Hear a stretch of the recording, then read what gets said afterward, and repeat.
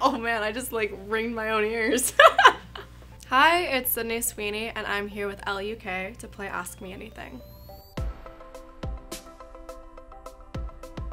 Oh my gosh.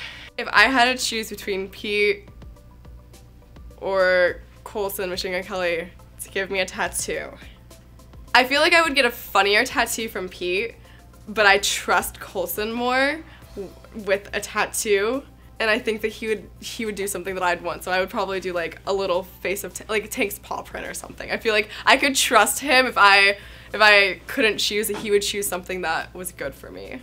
I do not have any tattoos. I have the biggest phobia of needles. I don't know if anyone would ever be able to give me a tattoo. There's actually quite a funny story behind Tank. I really wanted a dog. I grew up with German Shepherds my entire life, and ours passed away when I was about 13 and a half, and we went a few years without a dog, and I just felt like we weren't a complete family without a dog, and I really wanted one. So I was visiting my great-grandmother, who loves to rescue dogs and support shelters, and we were at one and we were there to play and feed the dogs and give toys, and there was this little tiny baby and she was adorable. So I took her, I was like, I'm gonna save this little thing, and I drove home and I put her on my bed and I went into my mom and dad's room. I was like, guys, I think I was like 16 and a half, 17 years old. It's like, don't kill me, I need to tell you guys something, can you come to my room? My mom was furious with me. My dad was like, oh, she's so cute, and my mom's like, this is your responsibility, we're not helping you, you have to learn how to take care of your own actions. And I named her Tank because I wanted her to grow into a tank. I wanted her to be a big, huge dog. And I ended up just taking Tank to school with me because she was so small I couldn't leave her, and I would just like bring her to school with me and hope no one noticed. And then I got caught, but that she was so cute and she kind of became like the school mascot.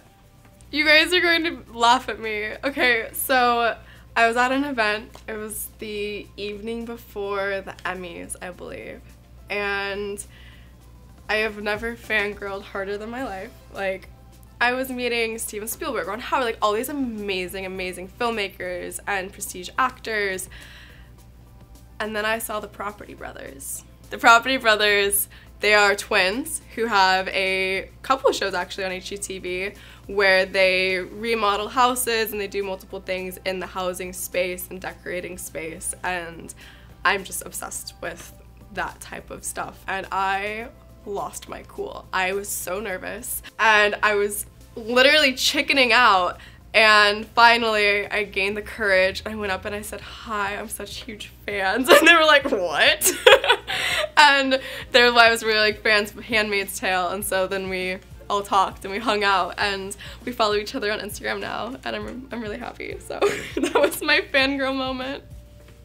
If I was having a dinner party and I could invite anybody, dead or alive, I'd of course have to have Jennifer Coolidge because I love her. She will make any party, minute, anything, wherever you are, so much fun.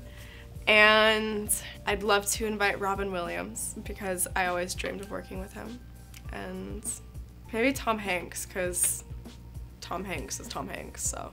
If I could bring anyone into the ring with me, I mean, I think there's like the obvious fun ones that you could bring in, but there's a part of me that would love to bring in any of like my lower school, middle school, or high school bullies and just have a really good session. Just let it out. You got something to say? Let's say it. Let's do it.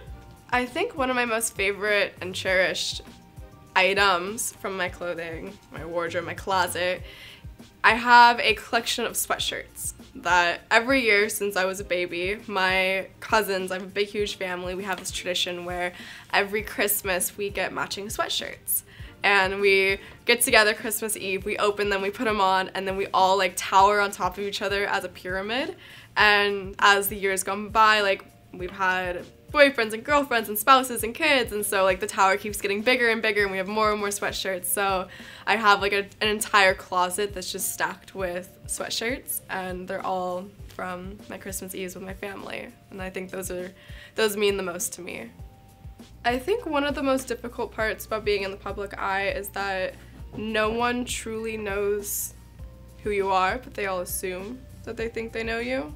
And there's a lot of misconceptions or just ideas that people have ran with, and you can't really, it's hard to shut them down. So if I could steal any other castmates' wardrobes on Euphoria, I think I would have to pick Z's character, because she's always just wearing super comfy clothes, and I'm a little jealous of that sometimes. But I will say, I do love Cassie's wardrobe because she's always wearing pale blues and pinks, which are my favorite colors. I am always stealing all of Cassie's jeans because they're, when I say they tailor them perfectly to fit me, I mean, you can't go buy those. So I definitely, there's a few that I'll just like put in my bag.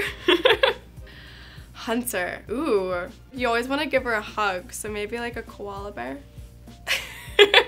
Jacob, ooh, give him like a wolf or a lion. I feel like he'd like that. Maud would definitely like to have a cat. I relate to Cassie in many aspects. One, as a teenage girl, went through a lot of things that Cassie went through, and I think there's a lot of other things that are saved for another conversation one day. One of the things that I remember clearly playing Cassie and then just going through a lot of my high school memories was I looked for validation and love from a lot of other people other than myself, and Cassie does that too.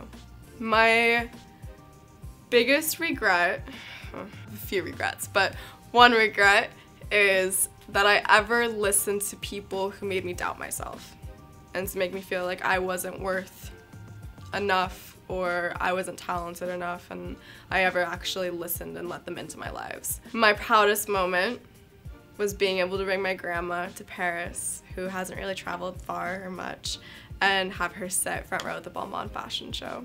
When she got all ready and all done up, and just being able to have those pictures and that memory for the rest of my life is really special to me. If I could see myself in 10 years, there's a lot of different versions I could see, but one that I for sure would love to see happen is I create an empire, and I am rocking as a producer, and I'm acting in great amazing projects, and hopefully I have a stable life and family and I can balance it all. Thank you for watching me play Ask Me Anything. I'm Sydney Sweeney, and I hope you enjoy season 2 of Euphoria.